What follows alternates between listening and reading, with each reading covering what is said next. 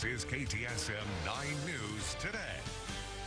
It's Tuesday morning. The time is 5:01. Thank you for choosing KTSM 9 News Today. I'm Susie Castillo. Jay is working from home. One of El Paso's infectious disease experts tested positive for coronavirus recently. Our KTSM digital team confirmed that Dr. Ogachika Alosi came out positive for COVID-19 the week of December 18th.